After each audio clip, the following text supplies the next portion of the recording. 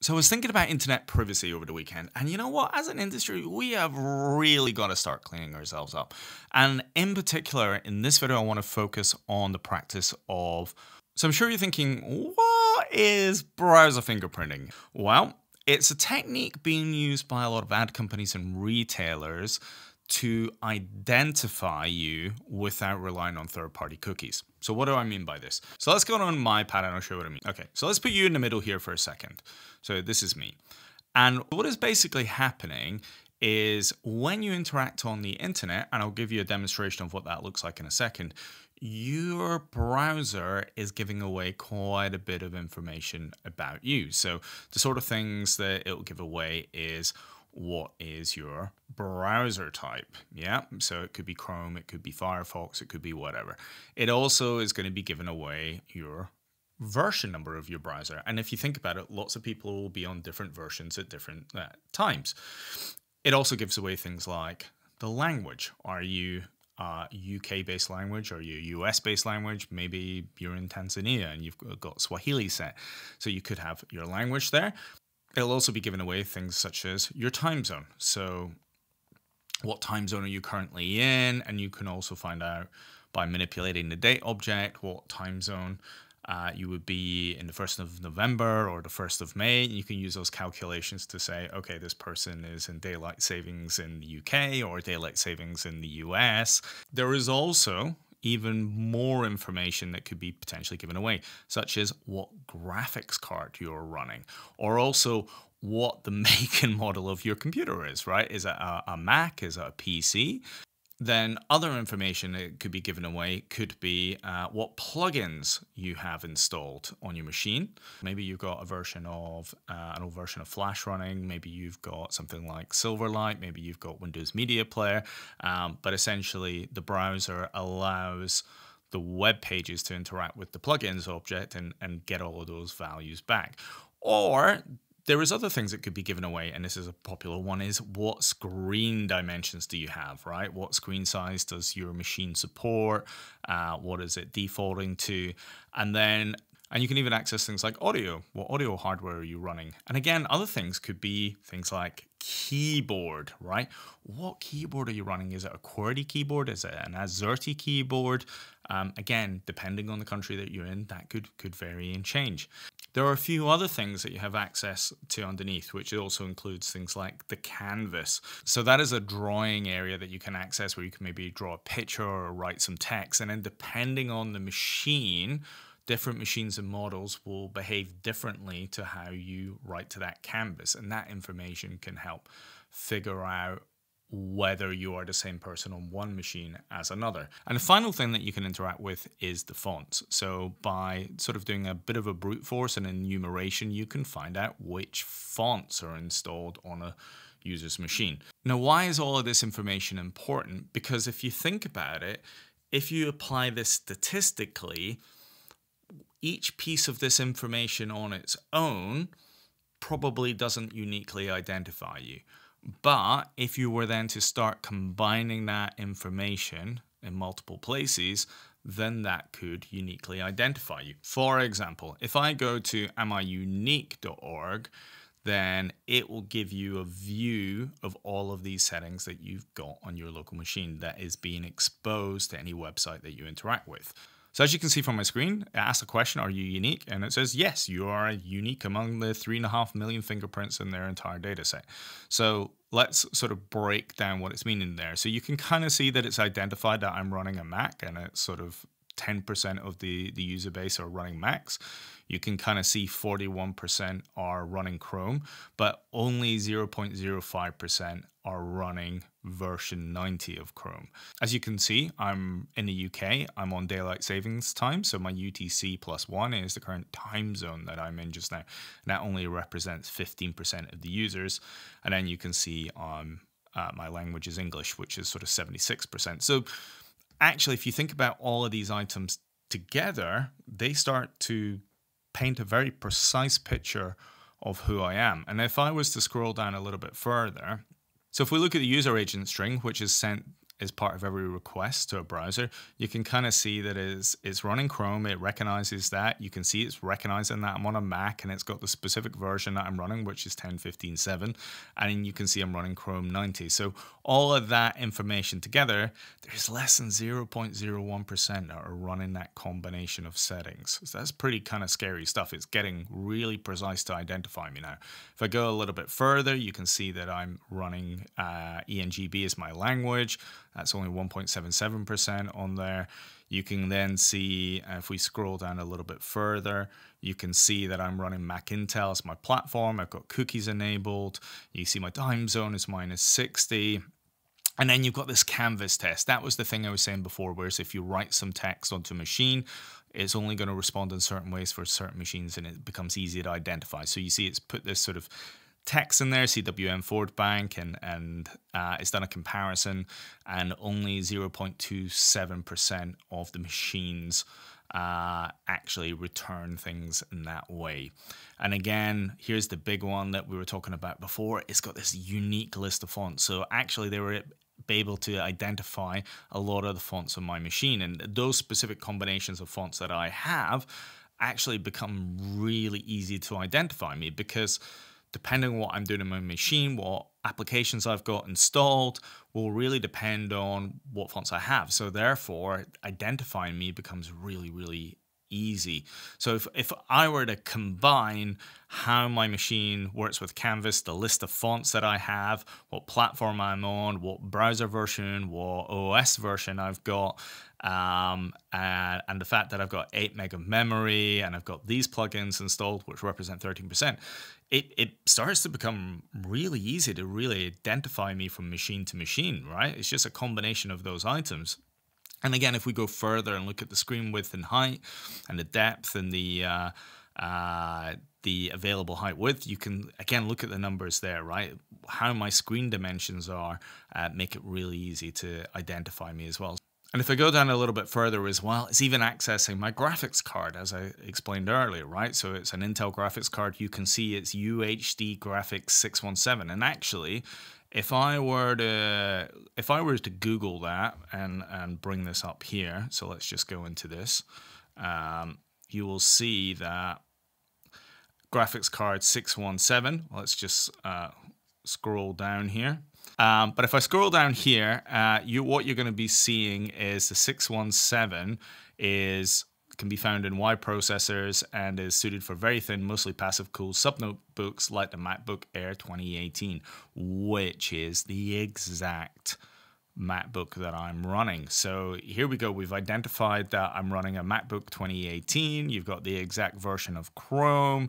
You've got how much memory I've got in the machine. You've got my particular screen resolutions. You know what time zone I'm in. You know what plugins I've got installed and whatnot. And you've got what particular fonts I've got installed and which ones I haven't got. And if you take all of that data together, then it's pretty easy to identify who I am, whether I have a cookie installed or not. So that's how browser fingerprinting works, and it is being used by a lot of companies. So whether it's retailers, whether it's ad networks, whether it's nefarious companies, they're using these underhanded techniques to figure out who you are and then be able to track you across the internet.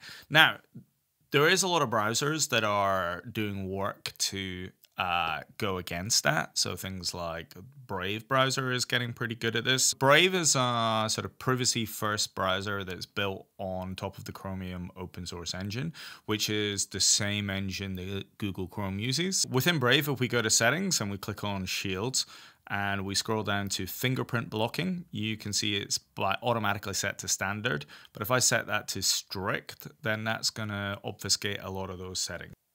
So if I go back onto the Am I Unique and hit refresh and we have a look at it, it's helped, but I can still be uniquely identified even with a secure browser like Brave. But there is a few areas where Brave has actually done a really good job of hiding some of that data.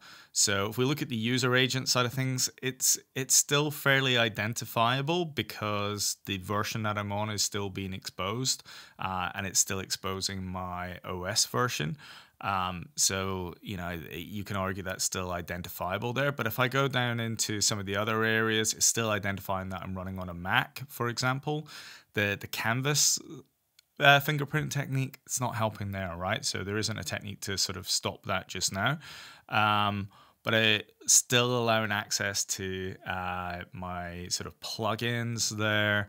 But what you can see it's doing is it's trying to mess things up a little bit. So if you look at device memory, it says 0.25. That's not my device memory, it's 8 meg. So what's happening underneath there is Brave is actually modifying this value and switching it around so that the fingerprint will change every time somebody looks at that. So we're kind of getting into this war between the browsers and the ad trackers, because by changing these values and the overall hash setting that is used, and what a hash is basically it's just you run a hashing function over all these values to get one unique value. But if one of those properties changes, then the hash changes, and therefore your unique fingerprint changes.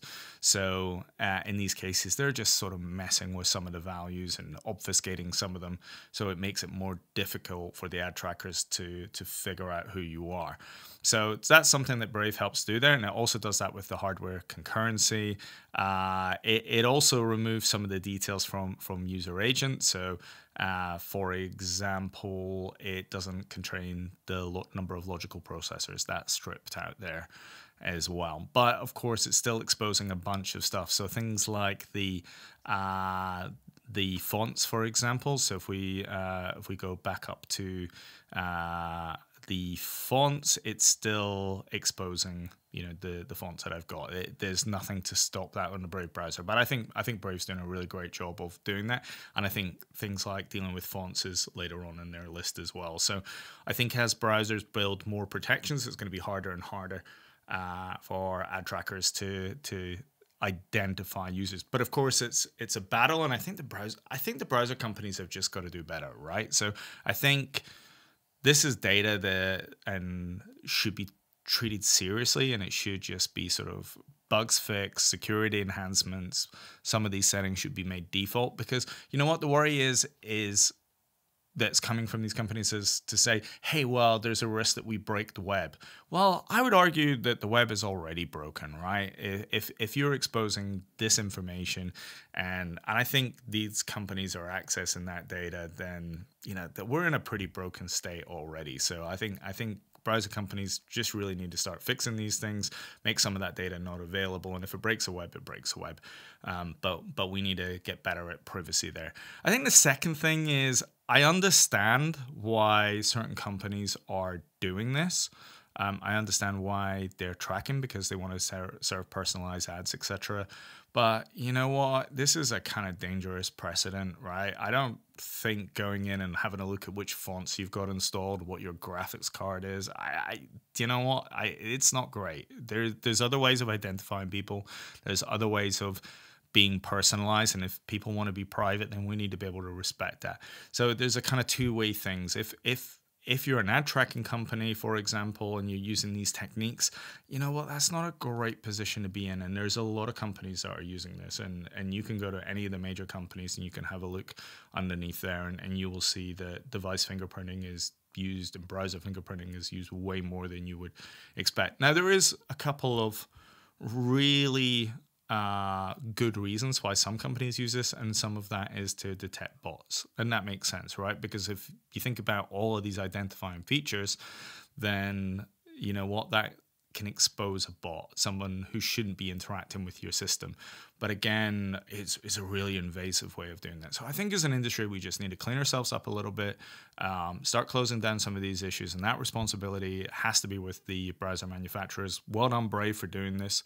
I know you've got much further to go, but actually they're a small browser, so I think some of the other browser manufacturers really need to double down a little bit more and close this out and try and make things a little bit more private. So before we finish up, I wanted to show how easy it is to get access to some of that data, using JavaScript today. So if I just open up a couple of pages I created, you can kind of see that if I just go to developer tools for a second, you'll see in the console that it's coming back with all of the things I said, my processors, my device memory, etc.